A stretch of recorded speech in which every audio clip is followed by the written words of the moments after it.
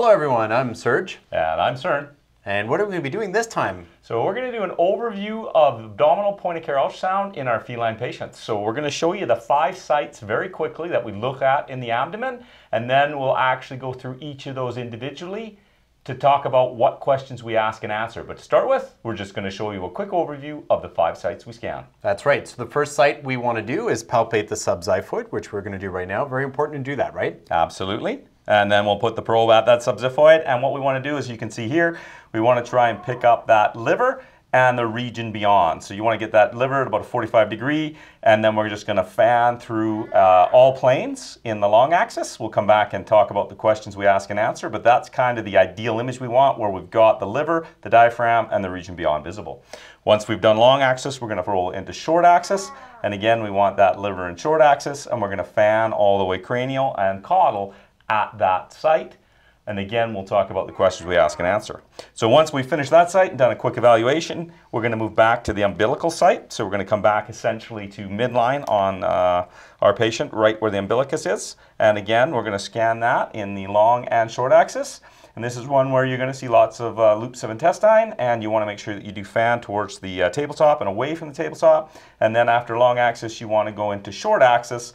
And you're going to do the same thing then. You're going to fan forward, cranial and caudal, and then also rock the probe down to that gravity-dependent region while we're in a lateral position, for example. So that's our umbilical site. We're then going to move back to the urinary bladder site, and the ideal thing that you want to identify at that urinary bladder site, you want to be able to try and pick up that urinary bladder. That's one of our key structures that we're going to look for there.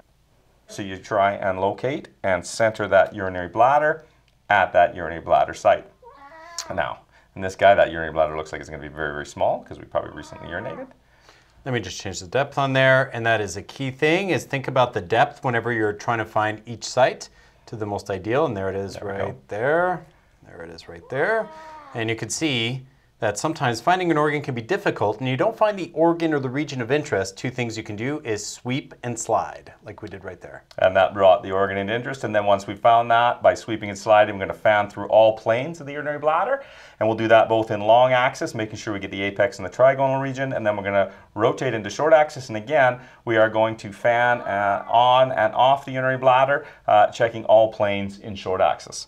That's 3 of our 5 sites. The next site that we want to identify is going to be the paralumbar region, non-gravity dependent. In this case, we're in left lateral recumbency, so our right paralumbar site's the one we're going to aim for. And essentially, we locate that last rib and the sublumbar muscles, and we're going to place the probe in that region there. When we do that, one of the things we really want to try and identify, which Dr. Chaloub is finding here, is that kidney. So you'll find that kidney in long axis. That's one of the key structures. We fan all the way through that, all planes in long axis. And then we're going to rotate into short axis. We're going to rotate 90 degrees. Again, there we are in short axis, and we're going to actually fan again all the way off each pole of the kidney in short axis. So that is the other thing that we want to try and obtain at that right paralumbar site. When we've done that, and we've fanned through the right and paralumbar site, we want to get that last site. That's the gravity-dependent paralumbar site. Our patient's in right or left lateral recumbency.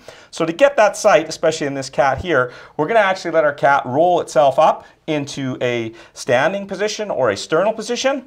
And I'm just going to turn our volunteer around here.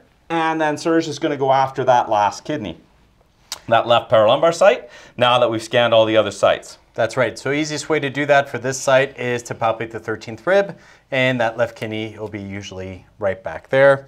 The kidneys tend to be higher than you think, so that's going to be important, and there we go, right off the bat. So, and again then, that's the last site. We're going to fan all the way through, all planes in long axis, and then Serge is going to rotate again into short axis, and he's going to fan all the way off one side, all the way off the other side, and that is the left paralumbar site.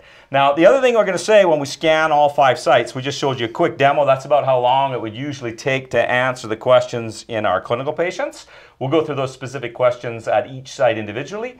But you want to scan, especially in our cats. Our cats, we want to scan them in the position they're most comfortable, that causes the least stress. Low stress handling is something that we should be aiming for. So you saw that we scanned our patient in a lateral position, but you could do all 5 of those sites in short and long axis in a standing position. You just got to tuck that probe into that subxiphoid and then get those 5 sites. Yeah, and same thing for sternal, except of course some of the more gravity dependent sites, but if a patient wants to stay sternal, you can answer most questions in sternal as well. And that concludes the quick overview, 5 sites of the abdomen in our feline patient using our abdominal point of care ultrasound. Thank you so much. Merci beaucoup. Until next time.